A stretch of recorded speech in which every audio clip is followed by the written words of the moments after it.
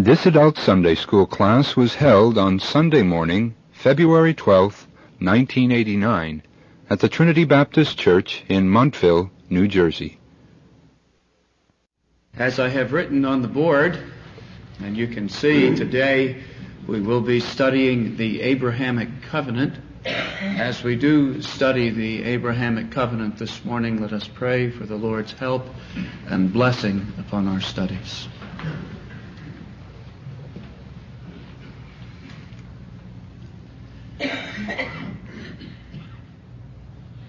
Our Father, as we come into your presence, we give you thanks for the blessedness of which we have sung, the blessedness of peace and joy and rest which comes from trusting in you. We thank you for this, O God, for we know that if we enjoy any of it, it is not because of ourselves, but it is only because of your grace and mercy. And we pray, therefore, Father, that with peace in our hearts we may come to study this morning what you have done for us and what you have promised long ago unto your servant Abraham. We pray that you would give to us light this morning, O God, and keep us from error on the right hand and error on the left hand, and enable us to steer a straight course through the word of truth. Give to us the Holy Spirit of illumination, Father. Give us light as we consider the major passages wherein you have revealed these promises you made to Abraham. Give us help that we may understand their significance, and give us joy and blessing as we enter into the things promised, as we consider what you have sworn to do for your people.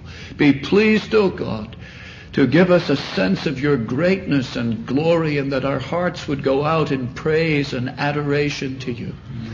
So be pleased to hear our prayer, to minister to us this morning by your grace. For we ask it in Jesus' name.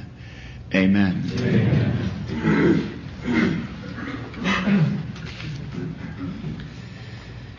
Now, brethren, I must confess that I greatly wrestled with how we should proceed from here. And I intend to say a few words by way of introduction concerning the structure, hopefully, of the next few studies. I decided, as I wrestled with how to approach the remaining two covenants that we set up on the board, the covenant with those who had experienced deliverance from slavery in Egypt, and from those who had experienced the accomplishment of redemption from sin through the person and work of the Lord Jesus Christ, the old and the new covenants respectively. I determined that what we would do is we would begin with a study of the Abrahamic covenant. And I would not attempt right at the outset simply to assert how all of these things relate together, but hopefully by studying the Scriptures together, we will be able to see how the complex of covenants and blessings associated with redemption from Egypt, and how that complex of blessing and covenant associated with redemption from sin, how they fit together, and how both are related organically and bound up with the promises made long ago to Abraham, Isaac, and Jacob.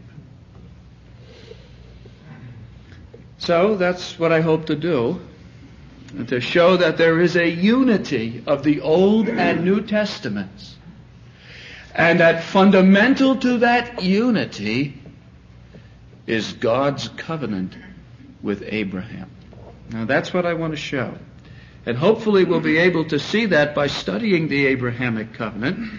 And I have allotted, God willing, 3 weeks for our study of the Abrahamic covenant. And in our study of the Abrahamic covenant, there are 3 major points for us to consider. First, I want us to consider the features of the Abrahamic covenant.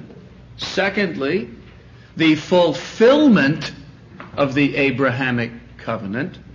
And thirdly and finally, the role of the Abrahamic covenant in God's great work of salvation from sin. The role of the Abrahamic covenant with respect to the whole future outworking of the history of redemption. Okay, you see that? So the first thing that we would consider, the features of the Abrahamic covenant. Secondly, the fulfillment of the Abrahamic covenant. And thirdly, the significance of the Abrahamic covenant. That is, what role does the Abrahamic covenant have in the history of redemption or salvation? Now this morning, we will begin our study of the features of the Abrahamic covenant. We're going to be attempting to answer, or at least to find the scriptural answer, to the following questions. With whom was the Abrahamic covenant made? With whom was the Abrahamic covenant made? I cannot find a better word than the word recipient.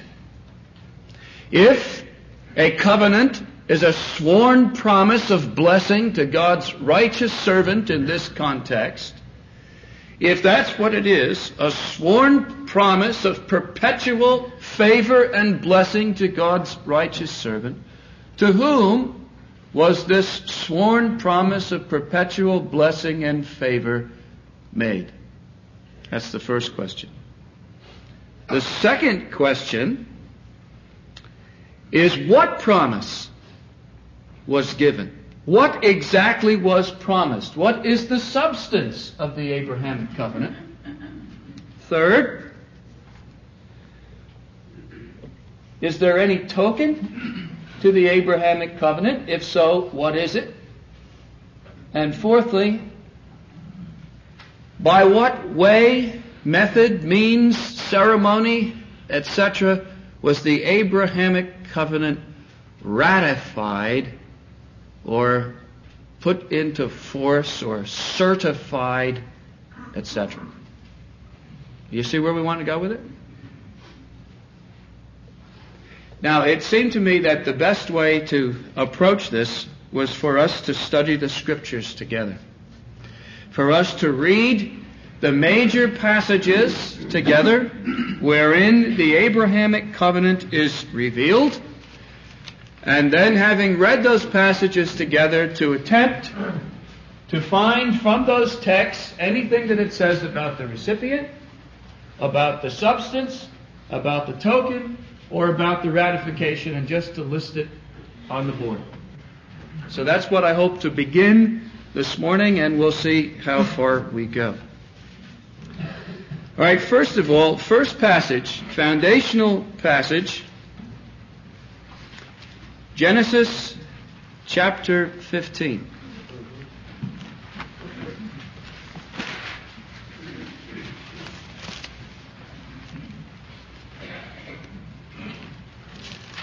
I know there may be some of you saying, why don't you begin in Genesis chapter 12?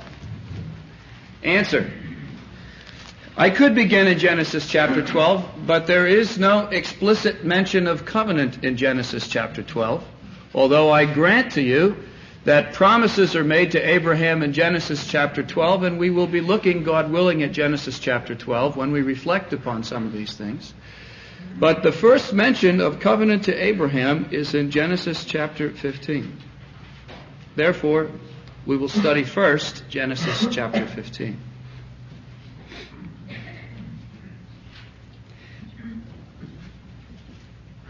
And I will read beginning in verse 1. After these things, the word of the Lord came to Abraham in a vision, saying, Do not fear, Abraham. I am your shield and your exceeding great reward. And Abram said, O Lord Jehovah, what will you give me, seeing I go childless? And he that shall be possessor of my house is Eliezer of Damascus. And Abram said, Behold, to me you have given no seed, and lo, one born in my house is mine heir. And behold, the word of the Lord came to him, saying, This man shall not be your heir, but he that shall come forth out of your own bowels shall be your heir. And he brought him forth abroad, and said, Now look toward heaven, and number the stars, if you be able to number them. And he said, So shall your seed be. And he believed in the Lord, and he reckoned it to him for righteousness. And he said to him, I am Jehovah, that brought you out of Ur of the Chaldees, to give you this land to inherit it. And he said, O Lord Jehovah, whereby shall I know that I shall inherit it? And he said to him, Take me a heifer 3 years old, and a she-goat 3 years old, and a ram 3 years old, and a turtle dove, and a young pigeon. And he took him all these, and divided them in the midst, and laid each half over against the other, but the birds he did not divide. And the birds of prey came down upon the carcasses, and Abram drove them away. And when the sun was going down, a deep sleep fell upon Abram, and lo, a horror of great darkness fell upon him. And he said unto Abram, Know of a surety that your seed shall be sojourners in a land that is not theirs, and shall serve them, and they shall afflict them 400 years, and also that nation whom they shall serve I will judge. And afterward they shall come out with great substance, but you shall go to your fathers in peace. You shall be buried in a good old age, and in the 4th generation they shall come to hear again. For the iniquity of the Amorite is not yet full. And it came to pass that when the sun went down, and it was dark, behold, a smoking furnace, and a flaming torch that passed between these pieces.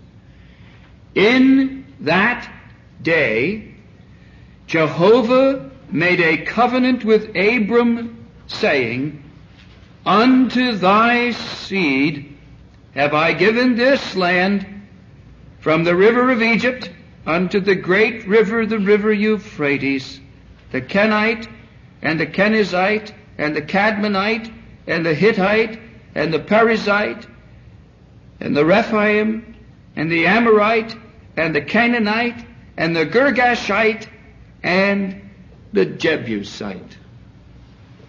Right?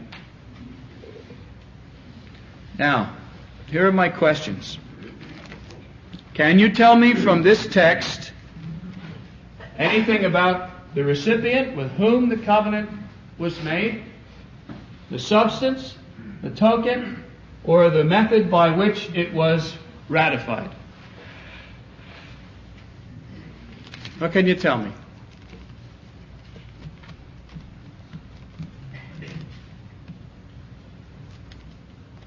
Ron? Well, in verse 18, it says it was made with Abraham. Was made with Abraham.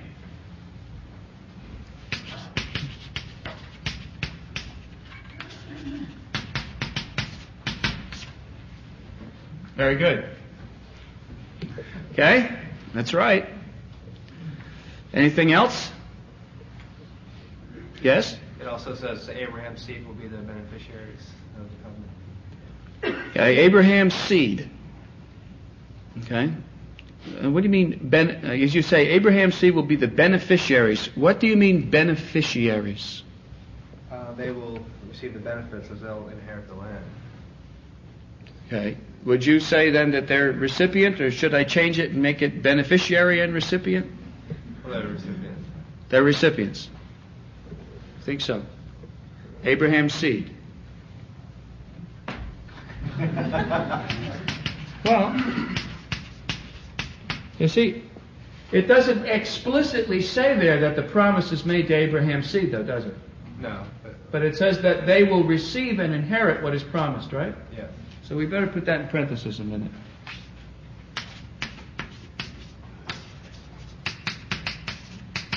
Okay. That's very good observation, Ernest. Okay. Any other observations about it? About what the substance of it was, for example? Or the token of it? Or the means by which it was ratified?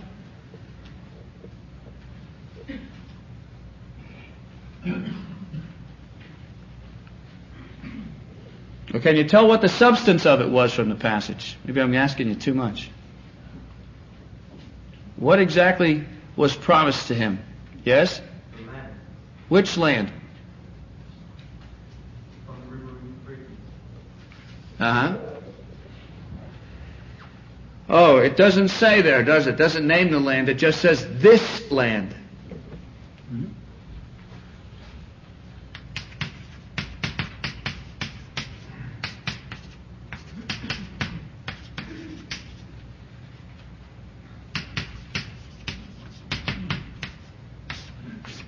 Okay?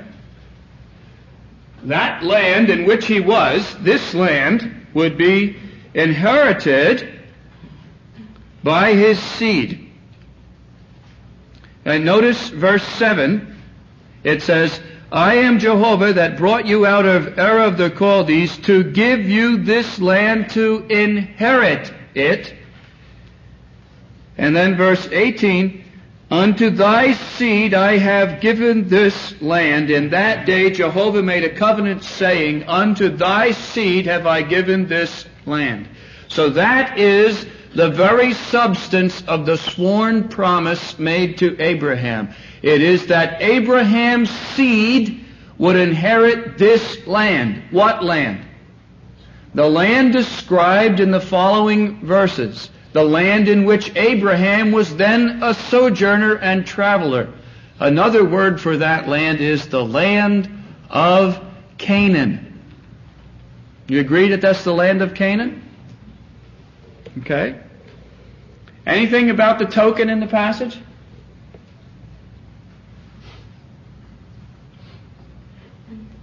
No? I agree. Nothing there. Hey, anything about the ratification in the passage? Oh, you're allowed, aren't you?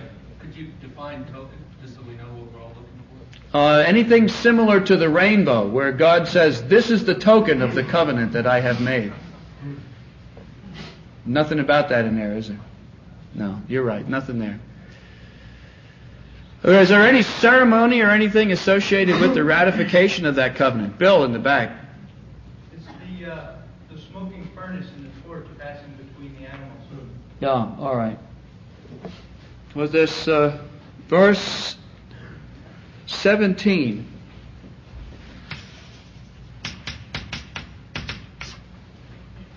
There's this ratification ceremony of cutting up the animals, and then this smoking, there's this furnace and this flaming torch that passes between the pieces of the cut up animals.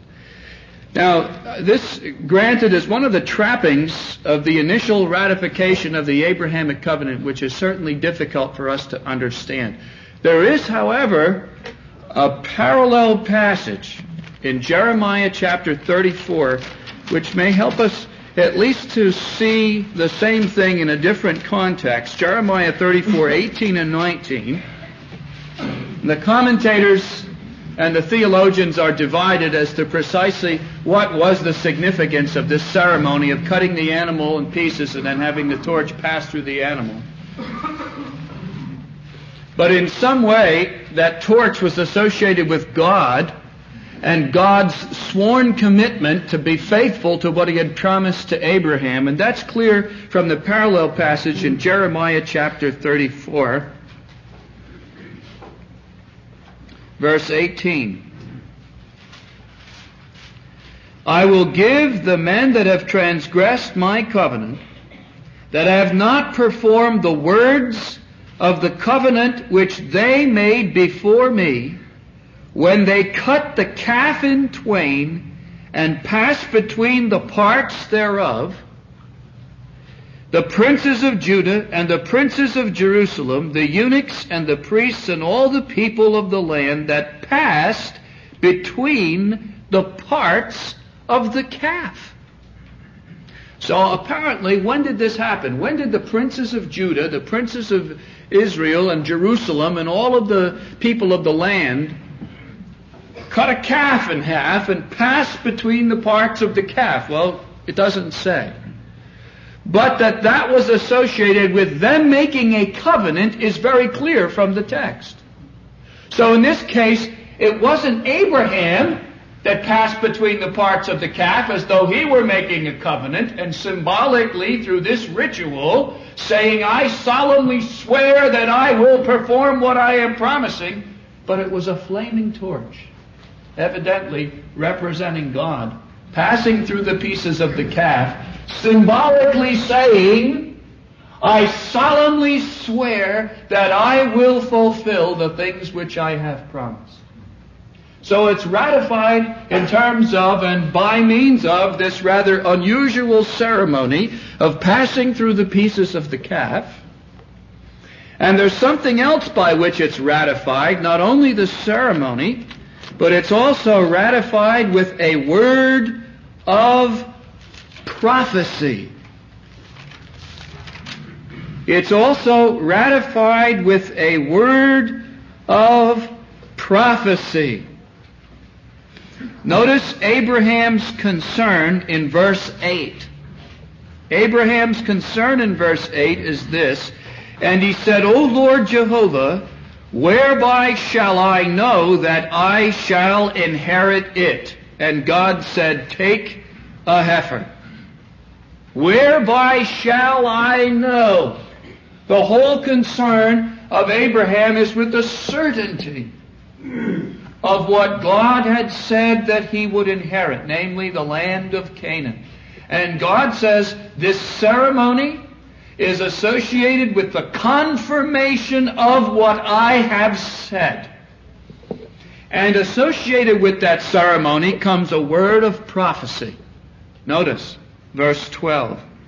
And when the sun was going down, a deep sleep fell upon Abram, and a horror of great darkness. And he said to Abraham, know of a surety that thy seed shall be sojourners in a land that is not theirs. Abraham is asking God, how will I know that I will inherit the land of Canaan? And he says, here's how you'll know. I'm going to give you a prophecy concerning the methodology by which this promise of mine will certainly, absolutely, surely be fulfilled. Your seed, that is your posterity, your descendants, the ones who will inherit the land, they will be sojourners in a land that is not theirs. And they will be afflicted 400 years.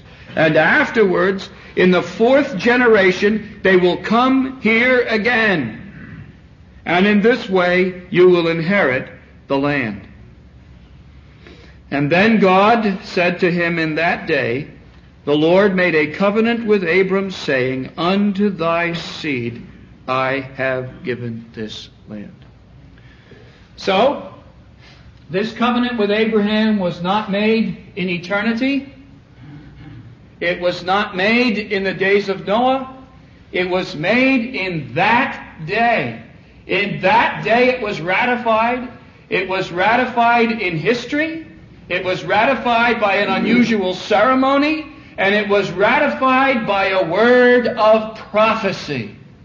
It was ratified in history in that day. It was ratified by a ceremony passing through the pieces of the calf. And it was ratified by prophecy, know of a certainty that your seed will be sojourners in a land not theirs. They'll be afflicted 400 years, and afterward they will come back here, and it will be in the fourth generation, because the iniquity of the Amorite has not yet come to a head. It's not yet full. You see those things?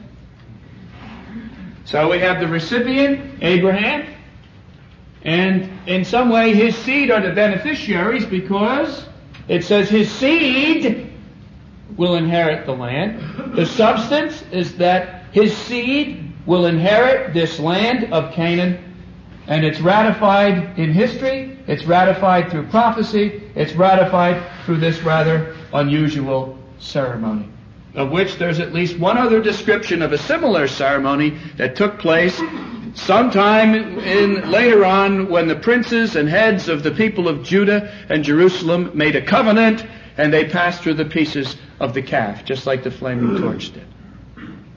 Okay? Any other questions or comments on Genesis 15? Peter? There's also a prophecy concerning Abraham's, the rest of Abraham's life. Ah, okay, very good. In the prophecy, it's also mentioned the rest of his life, that he'll die in a good old age and be buried in peace. Okay, very good.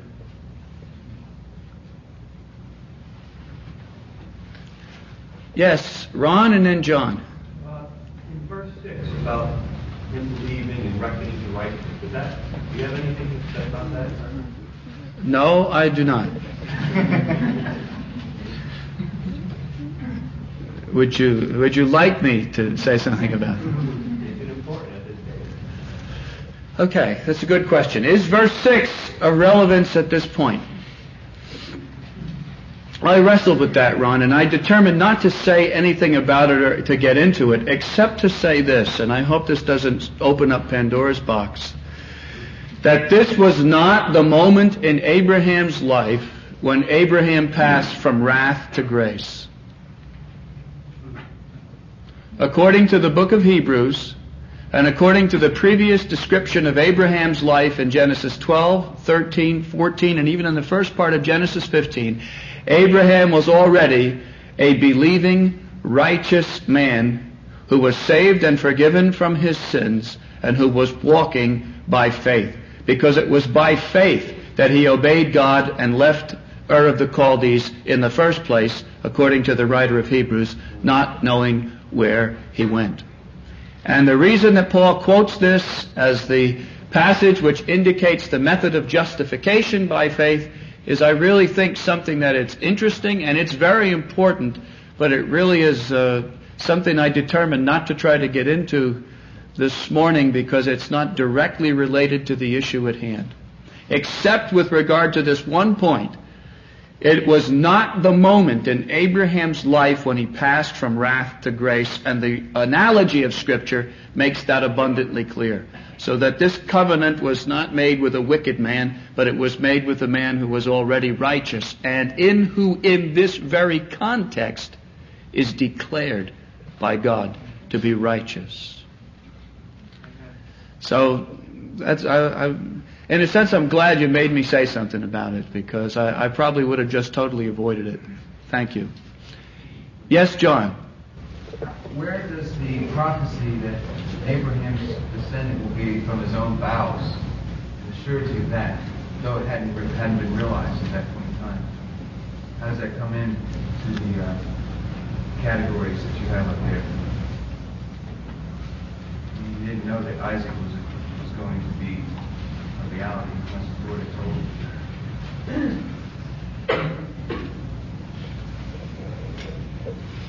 The question is, how does the statement of verse 4 that Abraham's heir should come out of his own bowels fit with the promise of his seed, and with the promise of his seed inheriting the land? Notice verse 4, "Behold, the word of Jehovah came to him, saying, This man shall not be thine heir, but he that shall come forth out of thine own bowels shall be thine heir." How does that statement fit?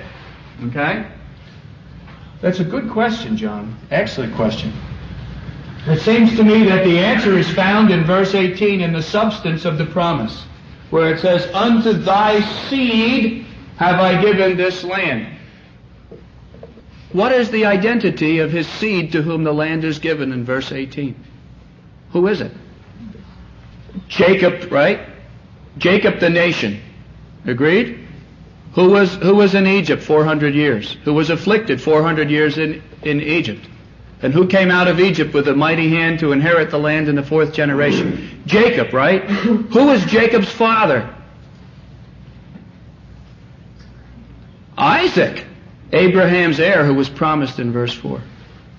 So it's in fulfillment of his heir coming out of his own bowels that Jacob is born, and it's through that means that the promise that his seed inheriting the land is fulfilled.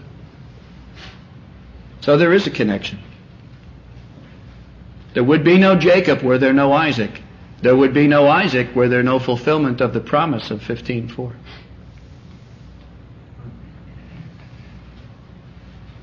So it's intimately related with the promise of inheriting the land, as we shall later see when we consider the other passages in Genesis.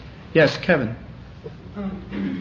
As I read through, and if I were to read through this the first time, I see the statement that God makes to Abraham, "Fear not, Abraham, I am thy shield and thy exceeding great reward." He makes an unprovoked, almost a promise, if you will, to Abraham. And then Abraham asks him to give him something. What will you give me? And to me, as I read through that, I say, that looks like a promise, and Abraham is asking for a token, or he's asking for something in response as proof. I think that's a very good observation. His observation has to do with verse 1, where God says, "Fear not, Abram, I am thy shield and thy exceeding great reward." And in response to that, Abraham asks a blessing. It's as though Abraham says, "If this be so, then what blessing will you give me, seeing that I go childless?" I think that's right. That the very question that he asked was provoked by the assertion that God made concerning the fact that Abraham was the recipient of the favor and blessing of God. That God was Abraham's shield, that is, his protector, and that he was in the favor of God, that God himself was his exceeding great reward. And then he asked God for a blessing, for a gift. He poured out his heart to God, and the great concern of his heart was, "I have no heir. My wife is barren. I'm childless." Would we say then that Isaac would be the child of promise, would be the token? As long as Isaac was alive, Abraham knew that God's promise, he knew it beforehand, because that was faith on his part, but it was a visible token of the absolute surety of God's promise. Well, no, I wouldn't say that Isaac was the token of the Abrahamic covenant, but I would say that the birth of Isaac was the fulfillment of God's promise to Abraham, and that Isaac was a child of promise, yes.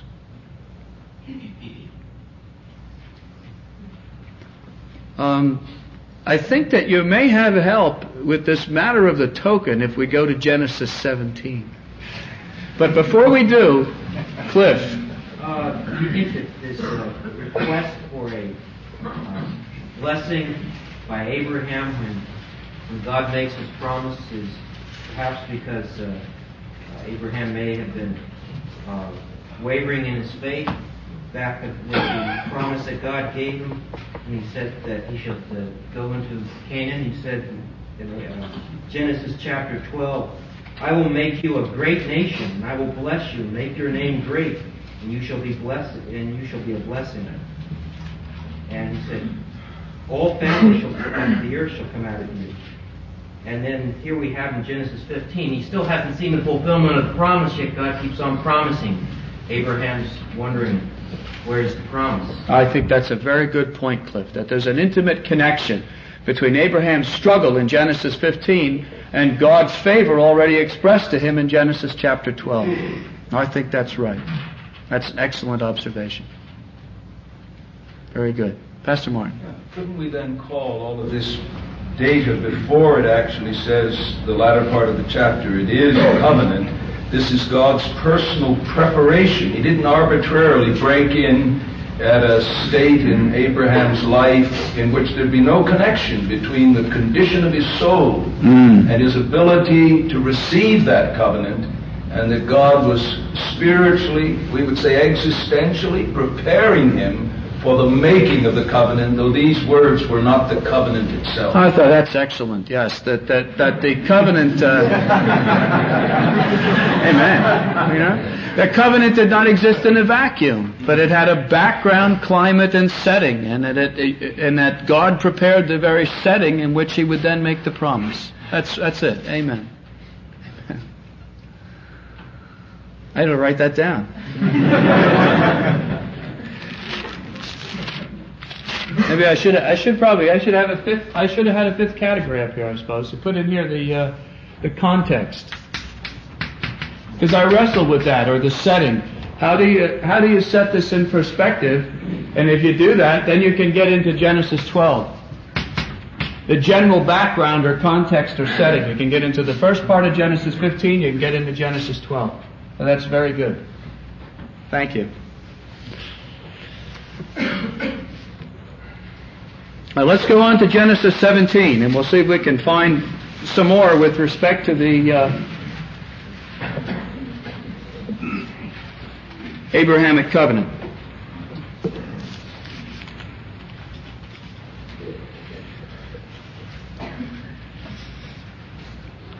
When Abraham was 99 years old, the Lord appeared to Abraham and said to him, I am God Almighty. Walk before me and be thou perfect. And I will make my covenant between me and you, and will multiply you exceedingly. And Abraham fell on his face. And God talked with him, saying, As for me, behold, my covenant is with you, and you shall be the father of a multitude of nations. Neither shall your name any more be called Abram, but your name shall be Abraham, that is, the father of a multitude. For the father of a multitude of nations I have made you. And I will make you exceeding fruitful, and I will make nations of you, and kings shall come out of you. And I will establish my covenant between me and you, and your seed after you throughout their generations, for an everlasting covenant, to be a God unto you and to your seed after you. And I will give unto you and to your seed after you the land of your sojournings, all the land of Canaan, for an everlasting possession, and I will be their God. And God said to Abraham, As for you, you shall keep my covenant, you and your seed after you throughout their generations. This is my covenant which you shall keep between me and you and your seed after you. Every male among you shall be circumcised, and you shall be circumcised in the flesh of your foreskin, and it shall be a token of a covenant betwixt me and you. And he that is 8 days old shall be circumcised among you, every male throughout your generations. He that is born in the house or bought with money of any foreigner that is not of your seed, he that is born in your house and he that is bought with your money must needs be circumcised. And my covenant shall be in your flesh for an everlasting covenant. And the uncircumcised male who is not circumcised in the flesh of his foreskin, that soul shall be cut off from among his people. He has broken my covenant. And God said unto Abraham, As for your wife Sarai, you shall not call her name Sarai, but Sarah shall be her name, and I will bless her, and moreover I will give you a son from her. Yea, I will bless her, and she shall be a mother of nations. Kings and peoples shall be from her. Then Abraham fell upon his face, and laughed, and said in his heart, Shall a child be born to him that's 100 years old?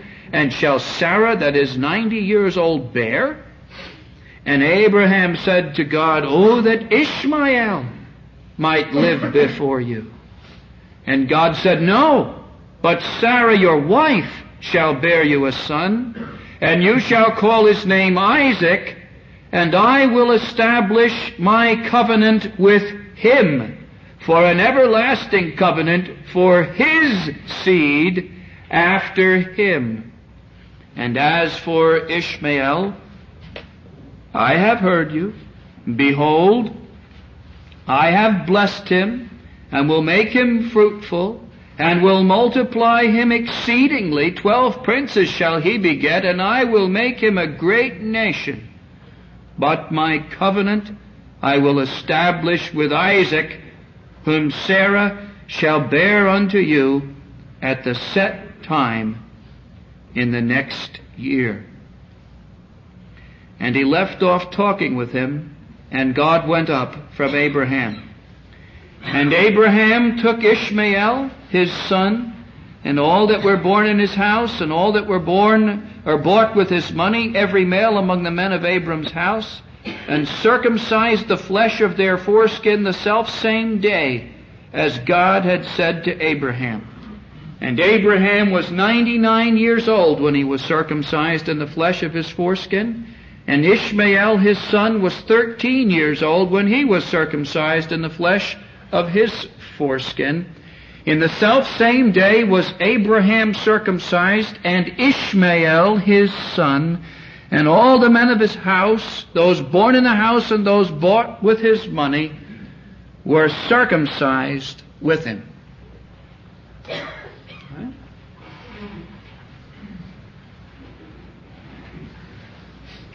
Now, let us go and ask ourselves the same questions. With whom was the covenant made? With Abraham. The Abrahamic covenant. Who are the recipients? What is the substance? What is the token? Etc.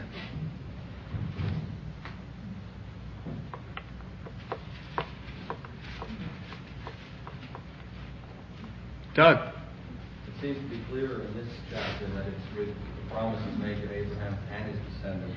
Verse 7. Okay. Read it, please.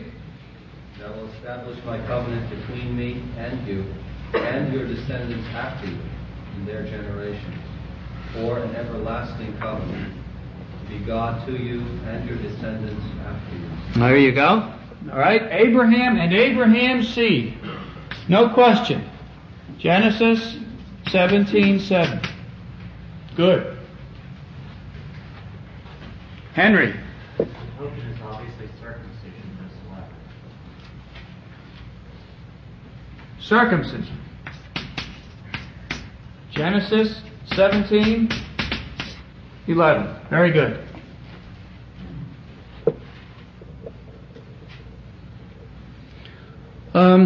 Circumcision. That's circumcision in the flesh of the foreskin, circumcision of the males, right? Okay. Part of this. I'm sorry, I was just going to say physical circumcision of the body, right? Good. Yeah. Part of the substance here is to be a god unto them, unto thee. A part of the substance is to be a god unto him, and to who else?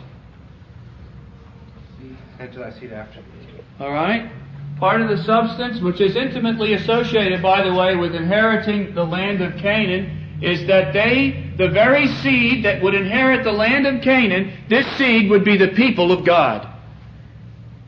Agreed?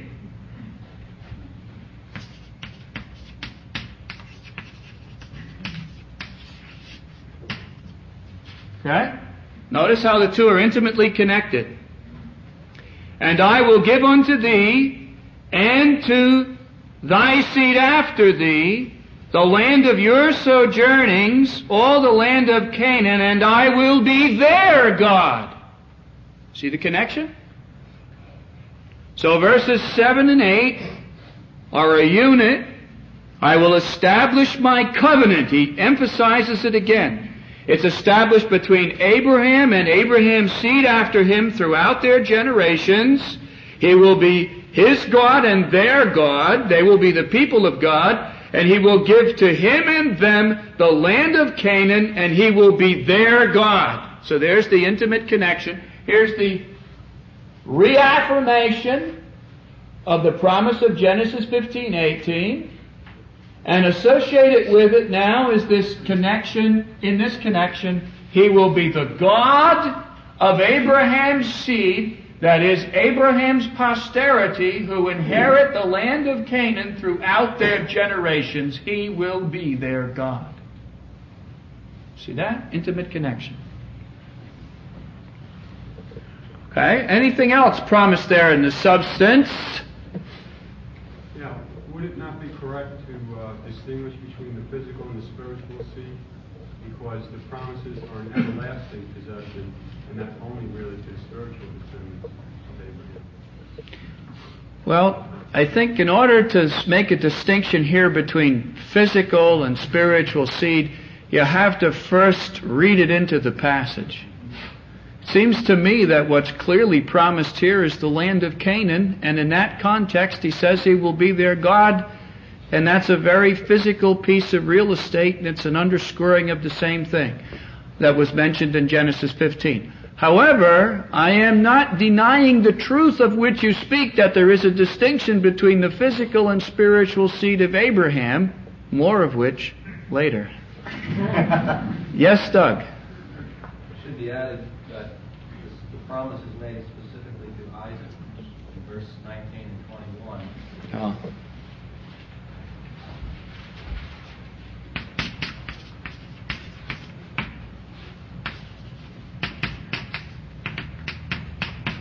Isaac.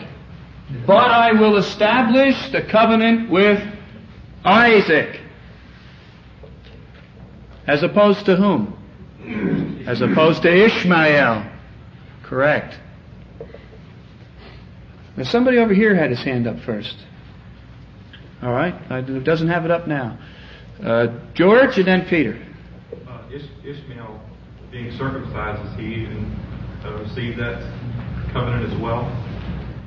Now, you're asking me. Well, I'll tell you what. Let me leave the question the question really is, how come Ishmael was circumcised? We'll leave that question for a minute, because we'll leave that question. That's a good question. I wrestled with that question for years and years and years. I hope maybe I have an answer. But we'll wait first till we try to put out what the substance of it is. And George, it may be that we'd have to leave that question till next week. But wait till we get the substance up here. What's the rest of the substance? There's more in the substance here, right? Peter? A promise made to Abraham and Sarah, first for a son, Right. then for kings, and then for nations, plural. Where do you find out about nations, plural, and kings? What are you talking about there? And I will make you exceedingly fruitful, and I will make nations of you, and kings shall come from you. What verse are you reading? Verse 6. Verse 6. All right. But let's go back to where he first mentions the establishment of the covenant with him. Now let's read the whole section under that, because it's all a unit. And I will make my covenant with you, and will multiply you exceedingly. And then he says this, as for me, behold, my covenant is with you, and you shall be a father of a multitude of nations. Now that's the opening foundational statement under which it all hangs, up until he emphasizes again this other dimension in verse 7. Right? You see that statement? You shall be the father of a multitude of nations. Now that's what you're really talking about, isn't it? That whole section? Right? So how can you put this? Abraham is also promised, God swears to him, that Abraham will be the father of a multitude of nations, right? That his posterity will be composed of many distinct nations.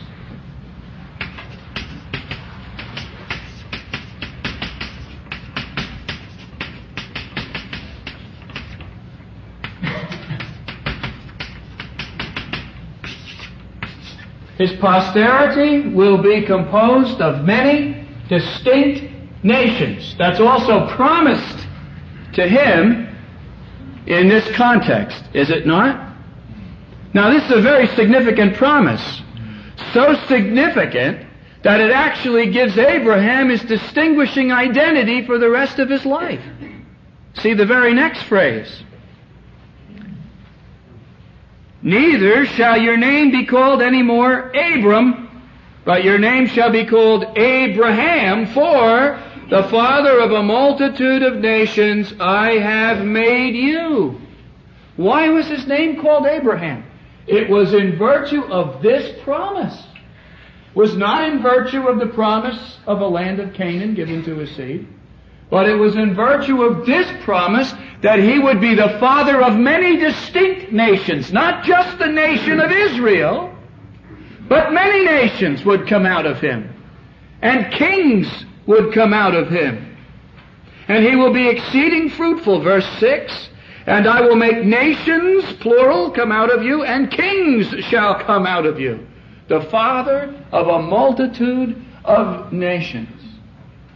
His posterity will develop into many distinct whole nations of people. That's the promise sworn to Abraham. Right? And it's in virtue of that promise that his name is changed from Abram to Abraham. And that gives him his distinguishing identity. So this is another dimension of the Abrahamic covenant. This is something distinct, if I may put it this way. It's a second whole dimension of promise, distinct from the specific promise that a certain aspect of his posterity or his seed would inherit the land of Canaan. He would also be the father of a multitude of nations. And in virtue of that, he is called Abraham. So you find a twofold focus in this passage. Again, his seed will inherit the land and they will be God's people. Genesis 17, 7 and 8. And he will be the father of a multitude of nations. That is, his seed will become many distinct nations. Genesis 17, verses 3 to 6.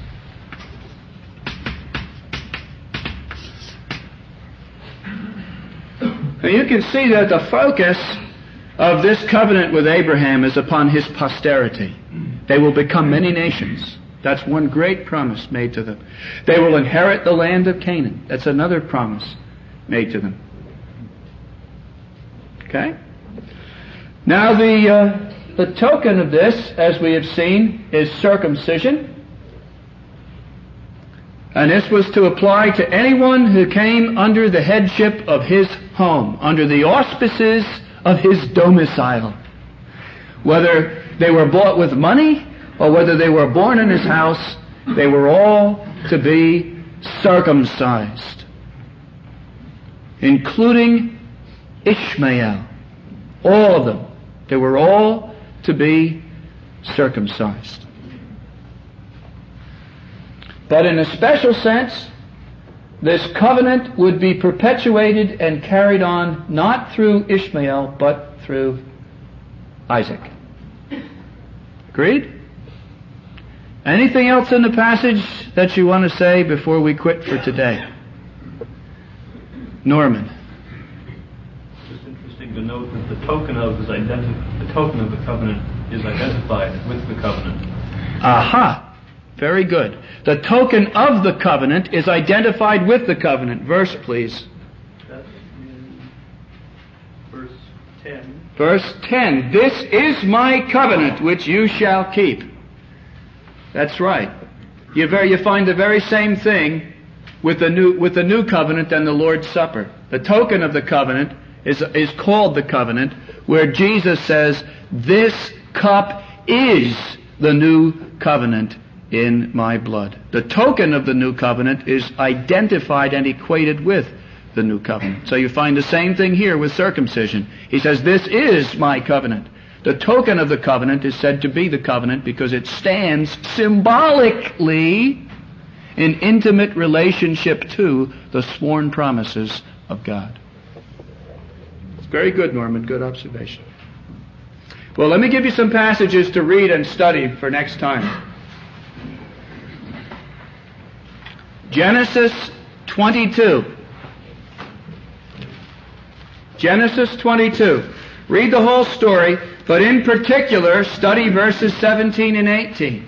Genesis 22, 17 and 18. Luke chapter 1, verses 73 and 74. And the book of Galatians, chapter 3, verse 8, verse 16, verse 19.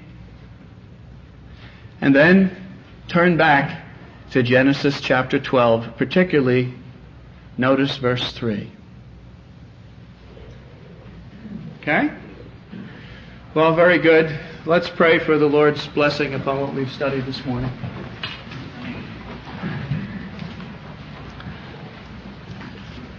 Father, we give you thanks for your holy word. We pray for your blessing upon our study of it today, that you would write it upon our hearts, that you would glorify your name in us as we seek to take it to heart, that you will give us understanding minds and hearts, that we might see and appreciate the beauty and the glory of what you have done in making these promises.